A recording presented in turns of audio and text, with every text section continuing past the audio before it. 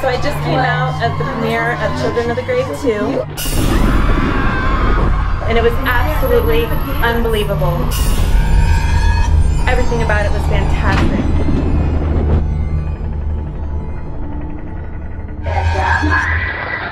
Oh my God, it is phenomenal. I've been a big fan of the Booth Brothers. It tops it all. I was not let down at all. The evidence is surreal. Look in the window. Looks like a little girl, doesn't it? We're on the 4th floor.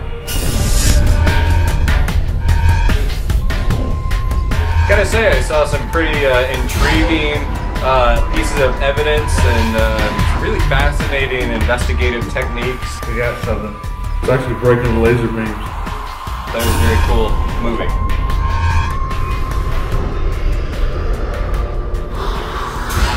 I loved the history. I loved how they brought the facts. You could go back and you can still see that. And it was absolutely unbelievable. My spirit was touched. You've got to see this film. It's a face. This is a masterpiece.